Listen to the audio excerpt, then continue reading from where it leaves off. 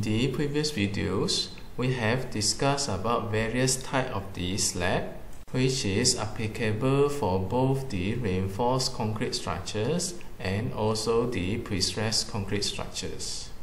We know that the reinforced concrete slab has some limitations in terms of its maximum allowable span, which exceeding it will lead to uneconomical design and unrealistically large thickness of the slab.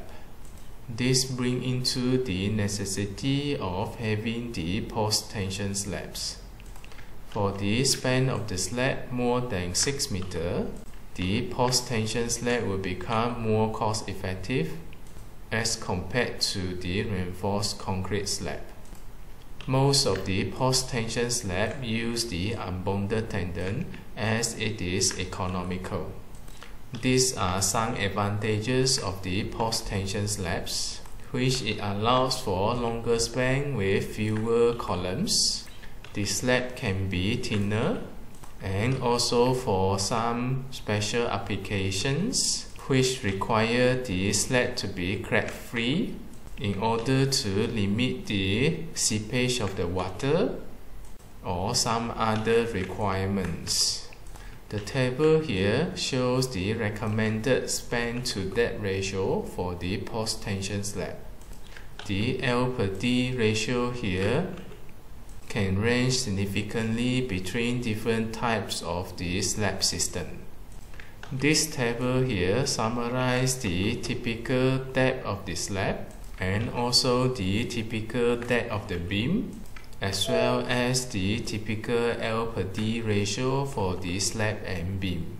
For the typical span length of the slab of 6, 8 and 12 meters, if we look at an example for the solid flat slab, the recommended thickness of the slab for 6 meter span, it will be 200 mm.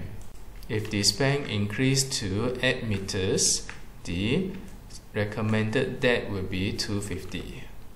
The flat slab systems is not recommended for the span of 12 meters.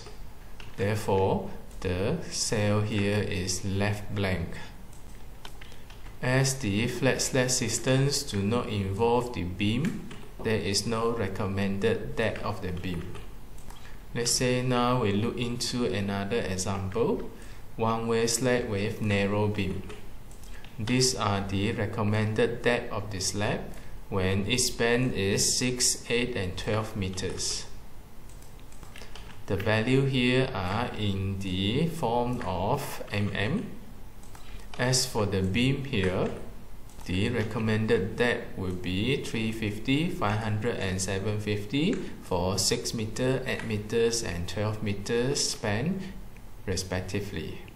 In terms of the recommended L per D ratio for the slab and the beam, the first number here represents the ratio for the slab, the second number here represents the ratio for the beam. With that, we will see that the recommended ratio for the slab is typically larger for the ratio for the beam.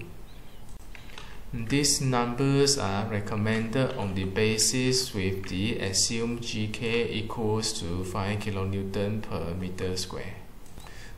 You may take this as a guideline for you to design for the prestressed concrete member, which at the end of the day, you will need to check the adequacy of the proposed sections to confirm if the slab is passed under the intended service load.